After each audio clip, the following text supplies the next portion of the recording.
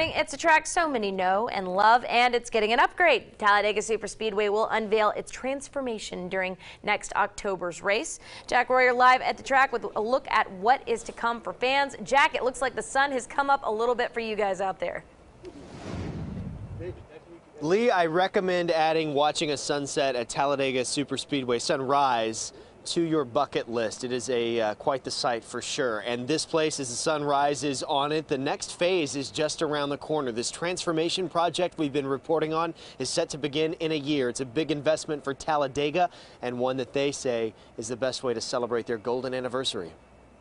For a racing cathedral's golden anniversary, call it a facelift. We're not messing with the party. We're still going to party Friday and Saturday night. We're just giving them a better place to party during the race day. New infield features including fan zones to make the experience with drivers more personal than ever. Having the open air garages and letting people get up close and personal to our cars while we're working hard, it's a very cool experience. And being around social media, I think the Wi-Fi is a huge part of it. It's a $50 million project with help from the state of Alabama, and something local fans are already excited about. Really exciting. I've always been the one to go interact and want to meet the drivers, things like that. So I think it'll be a good contribution to the infield. Talladega Superspeedway, a fan favorite for half a century, now bringing itself up to speed.